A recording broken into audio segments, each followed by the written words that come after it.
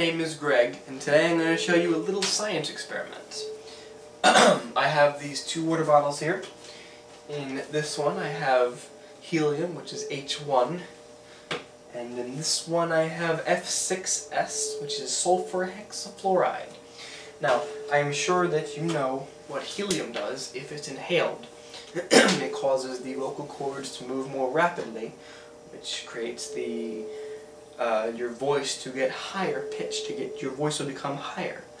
Now, sulfur hexafluoride, you probably don't know what this does, but it's called the anti-helium. What it does is it causes your vocal cords to move more slowly, which causes your voice to be deeper. The reason is because helium, which has 4 grams per mole, is much smaller than this, which has 146 grams per mole, so it's much stronger, and the velocity of sound is 0.44, the speed of sound when heard through sulfur hexafluoride. So this would cause your voice to sound deeper and even be a little bit slower. So I'm going to, don't try this at home, but I would even show you that this does work. And I'm going to be very careful. Only take a little bit.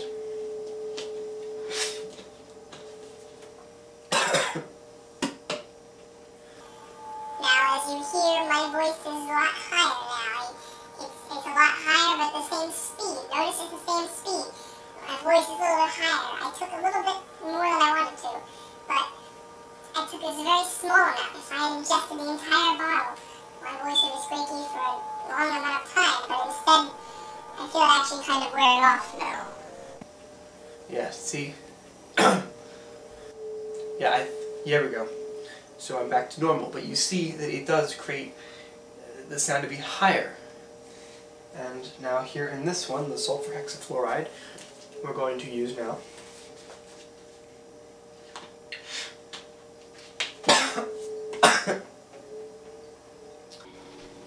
Now, if you notice, my voice is a little bit slower. It's a little bit deeper, a lot deeper, but it's slower.